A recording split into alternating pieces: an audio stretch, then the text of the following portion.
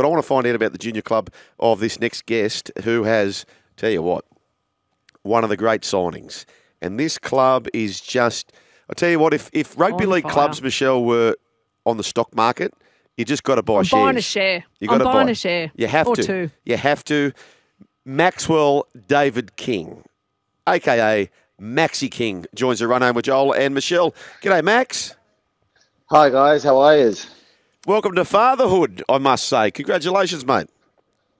Thanks, mate. Yeah, no, she's been a busy last couple of weeks. So, the sleep's been. I'm a bit sleep deprived at the minute, but soldiering on.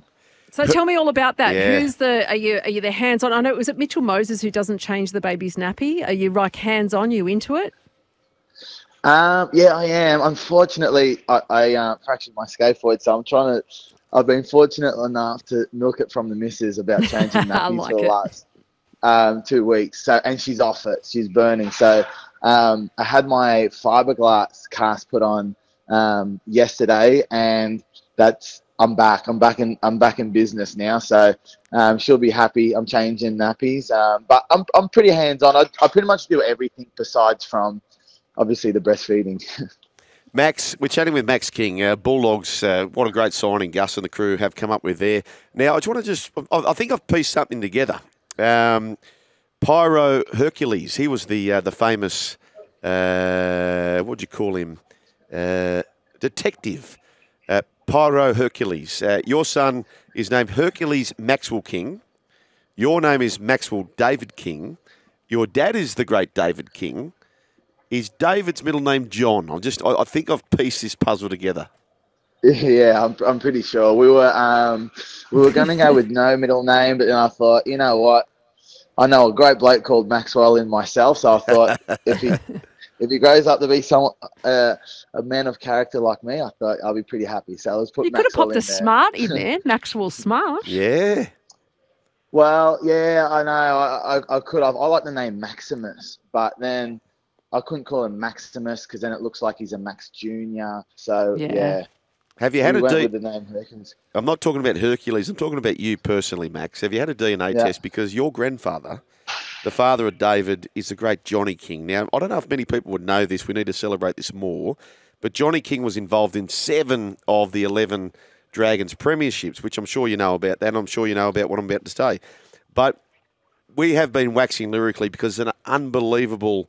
and there's a bit of a link here too, by the way. So you're playing now with Stephen Crichton, who has scored in the last 4 grand finals. Do you know what I'm about to say? Will he overtake the record? And who's got the record? Johnny King. How many's Johnny King got? Hang on, is this a Q&A? Am I missing this segment? Well, he's scored 7 in 7, but he's scored in 6 of them. Yes. And he got a double in one of them. Correct. So we're chatting with Max King, who is the grandson of Johnny King. That's right, Max, isn't it? Yes, that's right, yeah. Yeah, and Johnny King has the record. So there've been 10,000 players in the National Rugby League. Johnny King has the record for the most tries scored in consecutive grand finals, which is 6. Stephen Crichton, a teammate of yours, has 4. Now, the reason I asked about the DNA test, Max, you haven't scored for 5 years. Yeah, she's been a long drought. Oh, that's cool. And I get reminded about it every week from my grandfather. So have you done lots of nudies? Yeah. Is that still a thing? I haven't. No, it's not. And like I'm a big fan of. I like all the the dress up on Mad Monday. Yeah. It's all It's as we get. It's all going out the window. But that's one thing I am super thankful for. The nudies have dropped off. Yeah. So it's too it's too politically incorrect. So, mate, I've been blessed there. I've been really fortunate. Hey, Max, I love the law of attraction. I do believe in it. If you think about it enough, it can happen. And there's no reason why it can't happen. So premierships are won on typically a team who wins the comp or be in a grand final, a top 2 defence, which is absolutely the case for Canterbury. Goal line defence has been superb. But just imagine, Max, that you're alongside Stephen Crichton and you're there the day he equals your grandfather's record, Johnny King, for scoring a try in 6 consecutive grand finals. Could you just imagine that story where his grandson is in the team when that happens? Even better, even better. So to level up with Johnny King, Max King barges over in 2 years' time for the grand final. Oh, nice. And nice. you look for Critter to equal your grandfather. Yeah. It's funny. My old man loves to tell me the history of the family. Relive the glory days after a couple of beers. But he, we've spoken about it a lot, and it'd be great. That'd be one record that I think my grandfather would love to be broken. Just obviously, now I'm a part of. Yeah. I'm in Crichton's team. I can be a part of it. Wow. There you go. Max, look, this is probably a little bit politically incorrect, but I do need to say you're batting. Really? Your wife, your partner. Wow. How many people are Googling like me right now? Let's do this. Yeah, let's Google. But I did want to talk to you about football, believe it or not, and the Bulldogs and Critter. Just what he's been able to bring back from Origin.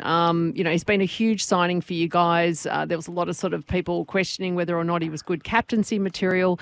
He ticks absolutely every box, doesn't he, Critter? And he knows when to turn it on. He's always good for a laugh, but he's just been awesome for that club. Yeah, he's been awesome, and I wouldn't have a bad word to say about him. And I understand, going through in the preseason, there was a bit of that chat.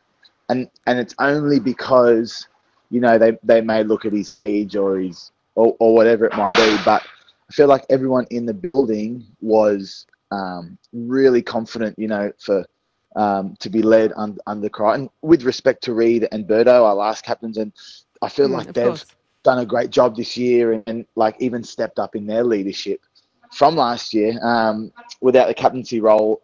But yeah, Crichton, he's just like, I don't know how old he is, whatever, 23, or he's got the wisdom of Cameron Smith. He's such a people person. He trains at excellence every day. He's all for the small details and things. The list goes on. And it's not just leadership. Obviously, he leads on the field, which is something we really needed from last year. Where we're at, we needed sort of leaders that would step up on the field with performances. And yeah, you're right, he's ticked every box. So it's great to see him reap the rewards on the State of Origin level, and him to get public recognition and the accolades he has been on a higher level of that, just because he's been doing such a great job, and a big reason for this club success this year. Hey, Max, it feels like one of those comps very winnable, and clubs are saying and teams are saying and fans are saying, well, we're getting this guy back, but it's a bit like Hungry Hippo. You may say you're getting them back, but you're not going to lose someone else. You're out injured at the moment. The question I'm going to ask you is, it feels like a gettable year. Why couldn't you? Because one thing that you would not yet have experienced, I don't even know if you probably haven't even seen it. You're so young you wouldn't have seen it because Canterbury haven't had the glory days for so long. But if you run into September and the Canterbury Bulldogs are up and about, that tsunami of that 18th player or the 19th player being the Canterbury the fans, dreams are free, Max. So tell us why you can't go as far as you want to go.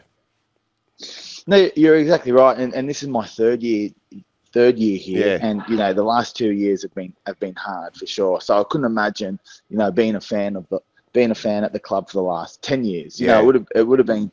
But you're right, it's such a sleeping giant of a fan club, and I think it shows in our home record. You're right about the 18th man. We undefeated from home, and a large part of that is you feel the energy of the crowd, you feel the fans cheering you home. It is different, and I think looking at the draw, and where we're at, the teams we have to verse, even heading into the finals, I feel like it's such a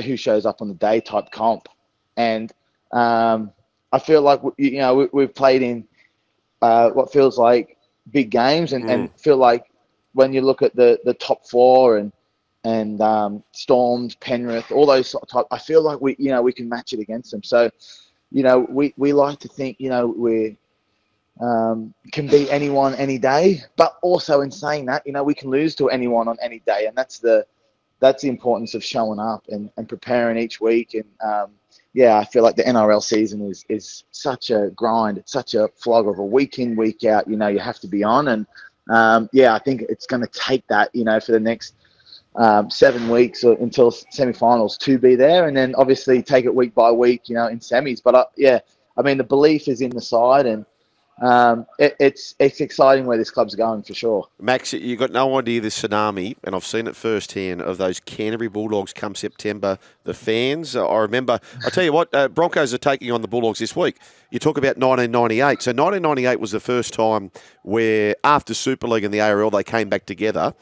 And the tsunami, and I saw it firsthand, they bundled us up out of the Dragons. The Bulldogs made the grand final from 9th position to take on the might of the Broncos in that grand final. At halftime, I think, led 12-10. So anything could happen. Michelle, our man Max, we're chatting with Max King. Max King and the Bulldogs, very, very refreshing player to speak to, very honest. And I love how you've shared that, Max, that anyone can beat you also. But I'll tell you what, this That's mighty the good ride. news. Exactly, Michelle. The bad news is, just search Max's wife on Insta. He's batting 100%. That's from the Ipswich Bulldog. Look, they are pouring in. Western Eagle says punching hard. Yeah. You're on a good thing. You're on a winner. That's a good thing. I always said, like, obviously with the birth of our son, I've always said, hey, I hope he has her looks and my personality. Yeah. Because I've obviously done something well to bat above my weight, so I'll take that. Yeah, no, I agree with that. Maxie, by the way, how long are you out for? I got my cast off in about 3 weeks, and maybe another week or two off that after that. Sorry, so you circled a match, a match in particular. Well, I mean, unofficially, without speaking to the specialist, he'll probably be ringing me after this saying, "What the hell are you talking about?" But I'm thinking maybe round 25. Ooh. Where's your skate foot? My young bloke's just broken his thumb. That's his wrist. It's your wrist. Is it your wrist? I might need to get it's your wrist. Yeah. So it's, there you go. It's the drama is it's a blood flow. There's a problem with the blood flow there. Yeah. It's supposed to be a drama. So it was only a little hairline fracture, and it actually, obviously, it was sore, but it wasn't. I broke my hand a couple of weeks ago, like it was a little fracture in my hand. 2 months before that, and that was sore. That was throbbing, but this one wasn't too bad. But it's just the importance of this bone's supposed to be important. It's a blood flow thing, and apparently they're really, it's just a really important bone. It wasn't really any questions. It had to get a screw in it and cast it up in 6 weeks. So that was a drama of it. Hey Max, I agree with what you said, and I'm also in that same portal when it comes to batting above the averages, or many people say that. And when they say that, Max, I'd love your thoughts on that. When they say you're batting over your average, right? And Michelle, you can chime in here. Are they saying you've got a beautiful wife, or are they saying to us, we've got a headlock, a drop pie? What are they actually saying? I'll chime in and say it's probably the way that people. That's the perception. But in terms of Max, he goes all right. He bats all right as well. Well, he goes all right. Yeah. There you go. That's from me. But I'm an old woman. I don't matter. How I read that, Max, was you're not a bad type, but I've got a headlock, a drop pie. Thank you, Michelle. Just before you go, I do want to ask one more question, and that is, of course, about the coach, Cam Ciraldo, and just how much he's changed in this second year. Obviously, seeing a bit of a turnaround on the field. It was always going to be a long-term fix. We're getting lots of text messages in from Bulldog supporters just saying, how happy they have been with this year. But the man at the top, the man with all the responsibility, how's Cam changed over the last couple of months? Yeah, he's been massive. Like he's just like single-handedly, just transformed the culture. You walk into this building and there's posters all over the wall of effort and this and that, and I feel like he's completely changed what we value in the game. And people might say, "Oh, look at great try or great line break," and things like that. It's the small things that the coaching staff pick up, that might be effort based or whatever, and it's painted all over the walls in here. It's really valued, so it makes you walk out and want to do that on the field. But there's a million things. But yeah, I think Cameron came with his with his ideas and systems, and he came over, and a club that hadn't been exposed to anything like that. I felt like we went backwards before we went forwards, just in the just in a way that it was just so new to everyone. I think speaking for myself personally, I remember coming into the preseason of the 2023 season, and there were so many new drills and so many. It was just sort of hard to sort of wrap my head around. And as time goes on, I just think this, that there's a part of it of getting training every day and working on being excellent, training on our excellence every day. But it's also he's really built a culture of, like I said, playing for each other. I feel like we're a really tight-knitted group here, and I think it's I have so much joy playing footy now. I really enjoy. I enjoy coming in the train, and training's fun. I feel like you're hanging out with your best mates all day, and I feel like that's probably been the biggest thing, So I guess wanting to do all those efforts on the field just come second nature now, just because I love coming in here. Tell you what, Max, I don't know if you remember this day. You may not, but I was sitting with my family at the Cronulla RSL Club, and I'm having a bit of a dinner, and you guys were there for some reason. I don't know where you were or what you're doing there, but you were there as a whole team, and I saw you all leaving, and you were laughing, and there was this camaraderie about it. And I said to my wife, I said, you know what, they might be. I hadn't really rated the Bulldogs based on last year. You were conceding 35, 36 points a game, and I thought, geez, something's different here. They might be in for one hell of a year. Do you remember that day? Do you remember what were you doing there, by the way? There's a lot of was that during preseason? Yes. Yeah, we were doing. I mean, it was early stage of preseason, so we were doing just to sort of mix it up. We'd have a wrestle session. There's a place in Cronulla, and then from there we'd hit the sand dunes, and then I think it might have been after the sand dunes we all went together to sort of get a feed. It was just a sort of off-site training session. But it has been a massive thing of doing everything together as a group, and hanging out. And I know a lot of clubs, like most clubs, emphasize that, but I really feel it here, and it's, it's just a really tight group. So as I said, there's plenty of laughs. Obviously, when business gets down to business, it's serious, and it's but there's plenty of laughs. Hey, Maxie, sorry to cut you off.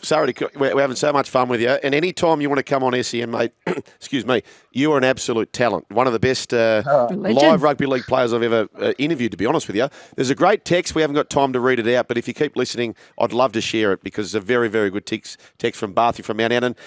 Maxie King, thanks for joining the Run Home with Joel and Michelle. And just remember this, Max, dreams are free. Good on you guys. Thanks for having me. See you, Max. What a talent. Great guy.